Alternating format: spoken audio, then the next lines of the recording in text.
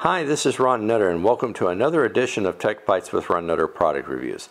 Today we're looking at the EDU06-VP Oscilloscope Tutor Kit. Now, it's recently been released from a company called WADA, which is some sort of relationship, I haven't figured out what it is, to Velleman. Either way, if you're getting your first oscilloscope or you just want to learn a little bit more about things past what you've been using before, this is an excellent tutor kit. Okay, now we're going to do the unboxing before we get into the three things you need to know. And you're going to hear me probably say this several times, and that's going to be, you've got to have both items. And this one is very specific. It's an AC adapter. Most of the wall warts or transformer devices you plug in the wall are going to be DC output for the most part. At least that's what I have run up with. So this one is very specific. So this is from Jameco. This is the one to get when you get started. You'll see it linked on the page on Amazon. If you've already got an AC one that fits the requirements, then you're good to go. But go ahead, and if you're not exactly sure, go ahead and get one at the time you get this. Okay, you've seen these before. I don't need to do an unboxing of that. This one has gone through a little bit of change. It looks like there was a change in companies that did it, and this is a nice little device for those that are just getting used to oscilloscopes. They even point you to an online manual. I've seen a lot of criticism of this board. I don't know if they didn't get the manual. I found it from the original source, and this company apparently took it over. So they look to be the same version, but get the manual before you get started. So let's get this open here. It's just in a plain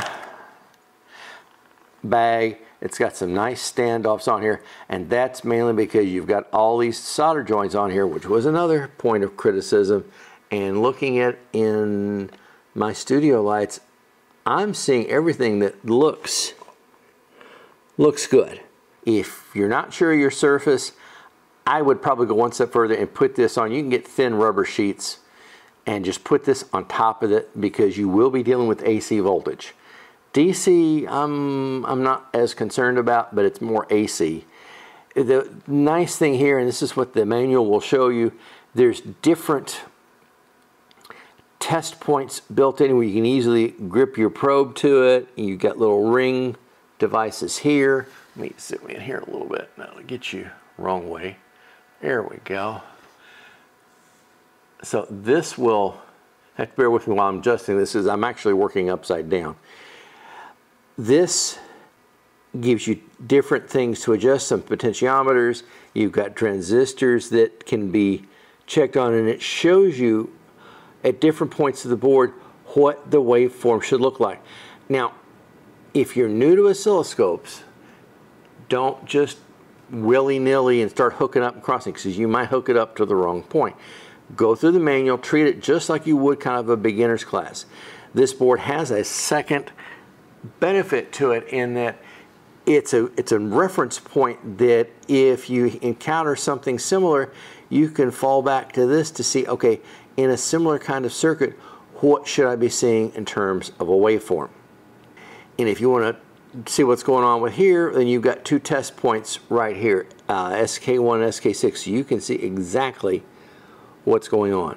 And a good indication here with the LED, if it ain't on, your wall wart's not plugged in. So this is something well worth getting. It's not going to break the bank in terms of doing it. So especially as you're learning with what may be your first oscilloscope, this is definitely worth taking a look at. Thing number one, it's really intended for first-time oscilloscope users, because this gives you a known good reference point for the different kinds of waveforms. There is an AC power supply that you're going to need to get with this, because and I say AC power supply, it feeds AC into the board.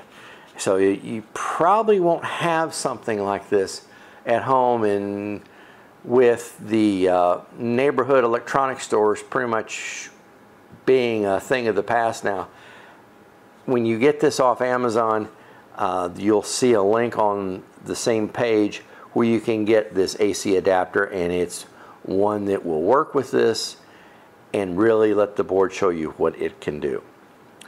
Thing number 2, there's a step-by-step manual to increase your learning. Now, if you got a little bit of experience with electronics, then you can probably just delve right into this. But I would suggest downloading the manual. It is available from either the WADA page, or I actually did some digging and found the link off Velleman, and they look to be identical, so it doesn't look like they have done any changes to the manual. Thing number 3, and I kind of touched on this one earlier, it only needs an AC power supply to be able to generate the signals for you that you can pick up with an oscilloscope. There were complaints on this that the solder joints were very poor, and it just wasn't really, didn't seem to be up to snuff.